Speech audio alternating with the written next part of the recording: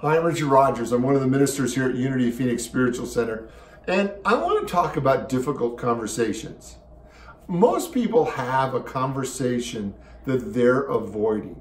You know, it's a conversation that they know in their heart and their soul they need to have with their friend or a family member, maybe somebody they work with, and we just keep putting it off and putting it off and putting it off. And what I want you to see today is I believe that for most of us, that if we'd have that difficult conversation, everything in our life would begin to move and get easier. So I'm going to give you three things that I want you to think about in having that difficult conversation. First, I want you to write down what are the 3 to 5 most important points and just bullet point them. Just how simple can you write it? What are the 3 or 5 things that you want to really focus on? Tell the truth, be honest, describe what you want, share your feelings, don't blame. But what I want you to see is just bullet point the most important things, and then I want you to look them in the eyes, open your heart, and have the conversation that would change everything.